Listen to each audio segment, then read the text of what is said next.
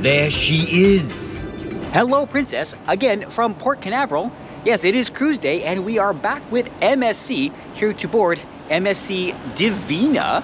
Yeah, I know, kind of a been there, done that right now. A lot of people have been sailing on her, but you know what? I had to come out and check things out for myself, see what MSC has done in the last, wow, 7-8 months, or how the experience is different. I'm looking forward to this. The offer was really, really good, so I'm gonna go ahead and, well, you know what? Been hearing better things, I'll say that. So I'm here to confirm those. Okay, I wanna let all the members of the court who are familiar with my experience on MSC Seashore know that I'm going to go into this with an open mind. I'm gonna forget all the transgressions of the past, and I'm just gonna let things happen. I will try and not be negative, even though, I don't know. I will start off by just pointing out, not complaining, that I did not get any documentation from MSC. They didn't send me a boarding pass in the email. The button never lit up, even though all the checks were green. So basically, I'm walking into the terminal with nothing but my passport, hoping things are okay. I don't know. You know what? It's fine. It's totally fine. We are here. We are boarding, and kind of makes everything okay. All right, time to cross the danger street and I guess get in line. It is an otherwise gorgeous day for cruising, not a cloud in the sky. It is nice and warm, probably 90 plus. And yeah, I've been waiting for this. I remember complaining, oh boy, I said it, I'm sorry. I remember cold cruises. MSC Divina spent a lot of time in Miami, and I would see her quite frequently boarding other ships, but well, now it's finally my turn. I did not set a timer this time, but I walked into the terminal about 11 o'clock. I think I nerfed the security line, but that's okay. It only cut my time down a little bit. They are asking for your PCR test, but no, an antigen test is okay. They were doing the same thing on Margaritaville. Everyone saying, make sure you have your PCR test, but that's not the requirement.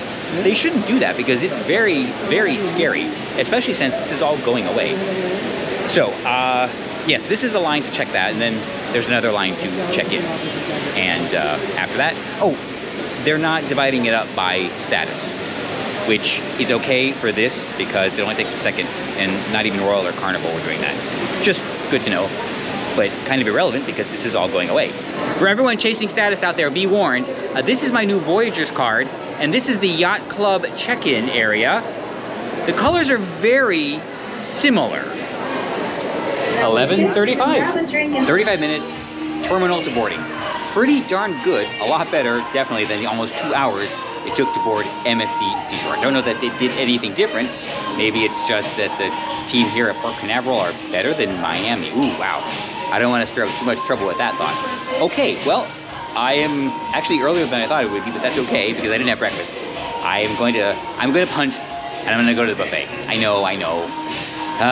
From the Calumet buffet, this is eggplant, parmesan, some baked ziti, that's chicken cacciatore on the top, with of course garlic bread. Yes, it is an Italian, or Swiss, I guess, cruise line. So, well, this kind of makes sense to me. Probably should get something else, all this heavy Italian, the tomato, gonna have to temper that a little bit. Well, look here, it's curry chicken with pineapple salad. Oh boy. For round 2, this is just a basic salad with Thousand Island dressing and some chunks of Parmesan cheese. And for the mains, this time we went traditional, some roast beef with mashed potatoes and gravy. That up on the upper left is a lobster ravioli with more grated Parmesan. And this here is a pasta salad with goat cheese and sun-dried tomato. Oh, yummy, yummy. Finishing off with dessert, we have mango cheesecake, and that looks like a graham cracker crust. Oh boy. Carrot cake and lime panna cotta. I'm actually more interested in the panna cotta than I am of the lime. Okay, that was pretty good. The carrot cake was moist and rich, and it was an actual cream cheese frosting. The panna cotta, light and flavorful. The lime jello can go, but the best part though was that little cocoa cube. Wow, that was good. And the mango cheesecake was real cheesecake, and yes, it was on a real graham cracker crust. So I don't know what's going on here. That was darn good. The food, really good. Also, prime rib, good. the mashed potatoes and gravy. Okay, good regular mashed potatoes and gravy. That's totally fine. The salad, pasta salad with goat cheese and sun-dried tomato, really good. The almost star, other than these desserts, was that eggplant parmesan. That was darn good. Hate to say this, you know I do, but I am surprised how good it was. Garlic bread had been sitting out for a while, but whatever. And chicken cacciatore also. So I guess maybe we will call it an Italian cruise line and not a Swiss cruise line. Okay, you know what? I'm gonna stop right now because I don't know if it can get any better. And it's time to move on. It's time to go and find a bar bell. Yes, gonna go hit the gym. That's what I'm definitely gonna do. Aha! I was a bit lost, and then I realized that this has not been updated. Sacramento is the old Mexican restaurant that has been replaced by Butcher's Cut. So keep that in mind. The labels are not always accurate. And that's not a complaint, it's just some information. Cruise Director Carrie, your staterooms are now ready. And on behalf of our captain and all the officers and crew, we welcome you aboard. Good to hear. This is the atrium, and I never found the gym. Darn. I'm gonna go drop the bag off and, well, try again. And yes, you heard that right. The cruise director, Carrie, is a chick. I don't recall ever being on a cruise with, you know what? I'm not gonna go there. Because I wouldn't go there. You all realize that, right? Let's do a live reveal. Here we go. It's dark. Okay, there you go. Key in slot. Bada bing. All right, looks good. Yes, I am going to have them separate the beds because I prefer it that way. And a fruit bowl. I think this is because I am now Voyager's Gold. And, well, the normal stuff laid out everywhere. And, oh, the remote is wrapped. That's nice. There's the hair dryer, which I don't really expect to use. Totally fine. Screen and bathroom, which is, oh, well, okay, fine. Oh, shelves. Exactly what I like to see. Okay, and there we go. You know what? It's much larger than MSC Seashore. And that's interesting. How does it, what the heck? All right, we will figure out the shower door. Oh, wait a minute. That could be brilliant. +1 for MSC, a complimentary jewelry tracker. It's for effy, but they actually give you the first thing straight away so you don't have to make the stupid line, which I always skip because there's a line.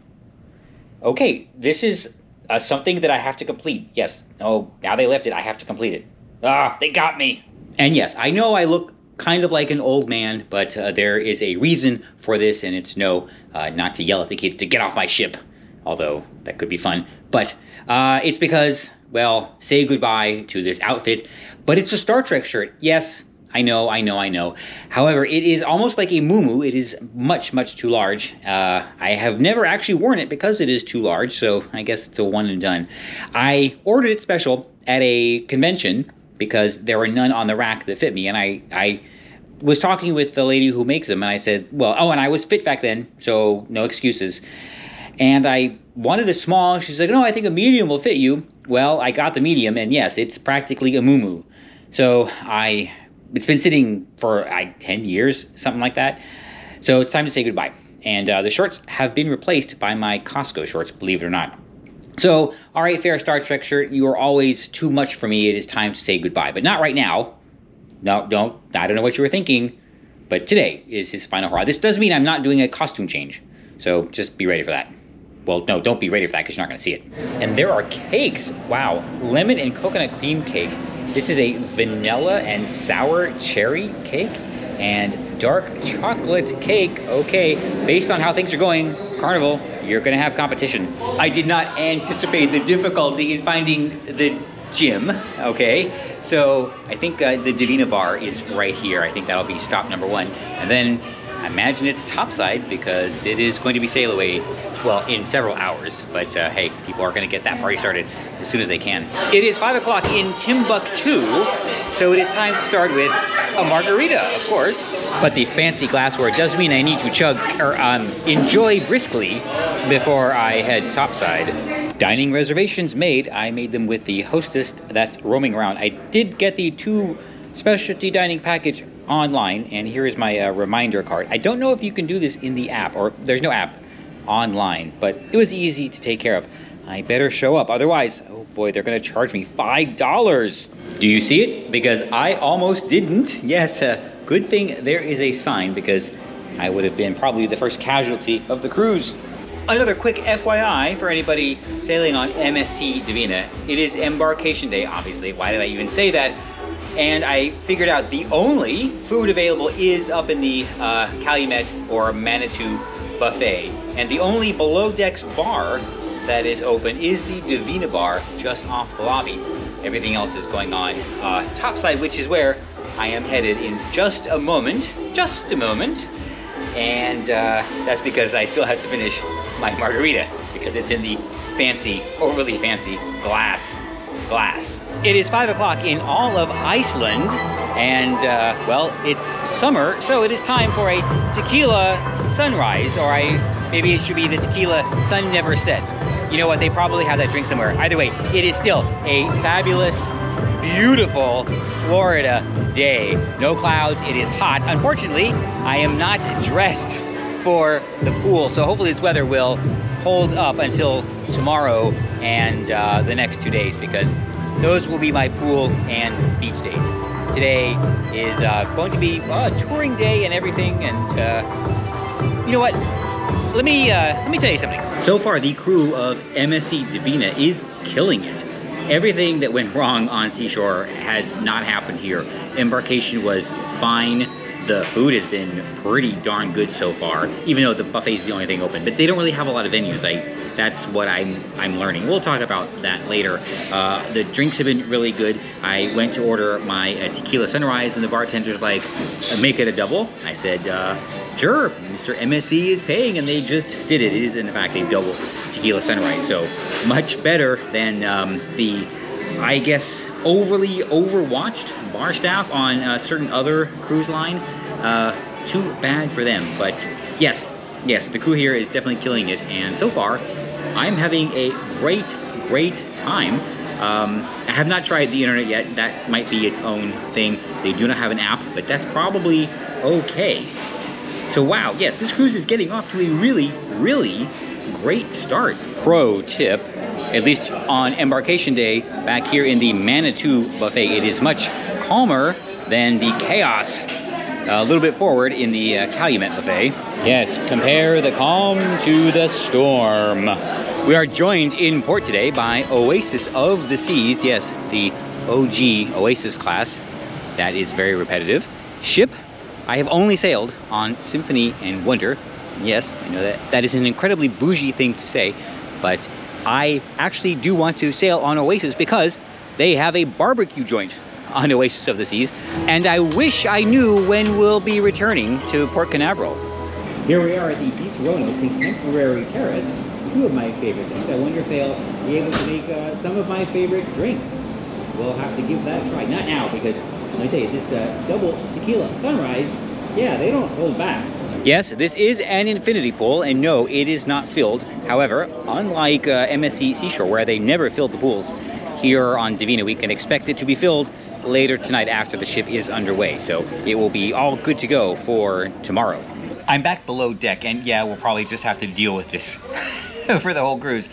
That mineral sunblock is kind of hard to get out. It's the Neutrogena mineral. Came very highly recommended. It works, which is why I will keep using it, at least for the rest of this cruise, and then I will try some other mineral sunblocks that are supposed to be clear. This was supposed to be clear. It's obviously not, but it works. That is the most important thing, and it is reef friendly. Will not kill the fishies or the corals.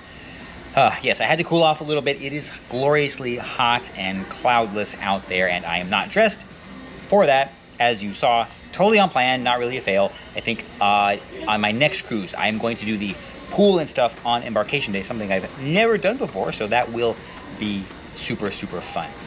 And yes, this is the first time I've sailed with a drink package in quite a while, so I do need to temper myself. I am not as young as I used to be, so yeah, I know. It's yeah, don't get old. Just trust me on this, don't ever, ever get old. And what do I spy with my little eye? It is my luggage that made it here, safe and sound, all in one piece. Uh-oh, now you know where I'm staying. How could I forget? I'm on my way to the Aria Spa to see what I have to do to get my spa, or no, thermal suite access. I did buy it for the length of the cruise. Pretty good deal, not even $100, only 4 days, but still, I'm curious to compare it to some other experiences, although I don't think anything can beat Norwegian Escape. We're gonna find out. Very, very nice in here. And now I'm heading out of the Aria Spa because there was a line. And it's okay, I'll come back probably when there is no line. Yes, I'm that line averse. All checked in for muster station C in the casino. So the process is you go to your stateroom, you watch the video, you dial on the phone to register that you watched the video, then you go to your assembly station.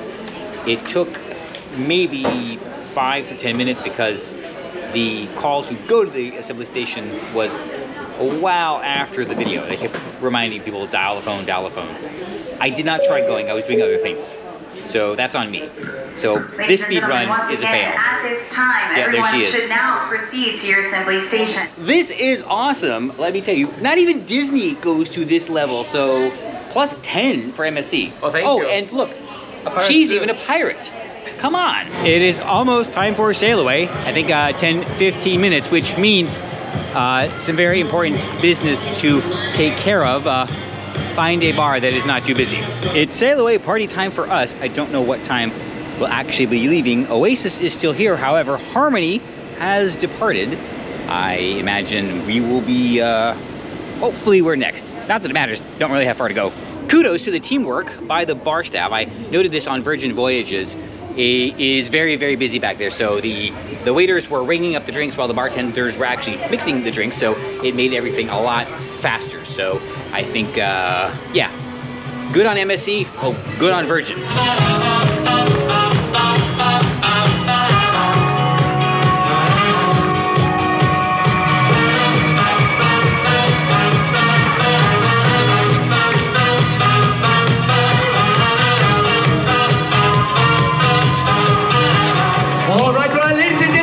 Your international cruise staff team. These guys, they're gonna make you having fun the whole cruise, okay? In the lounge, for the trivias, for the sports activities, and all the parts we're gonna do in the ship, okay? Let's enjoy all together with this excellent cruise staff team!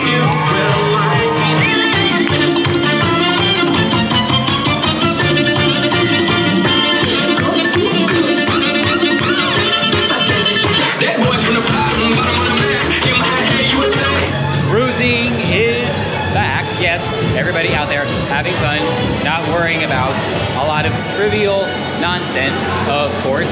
Not that we ever had to worry to begin with. It is time for dinner, so I need to go back to my stateroom and do a quick change, quick turnaround, whatever you want to call it, and begin our evening. I don't have anything to rant about, believe it or not. Everything has gone absolutely spectacularly today, so plus 10 for MSC. So I will say that, you know what, not having anything to complain about, believe it or not, is a great reason to be thankful for my problems.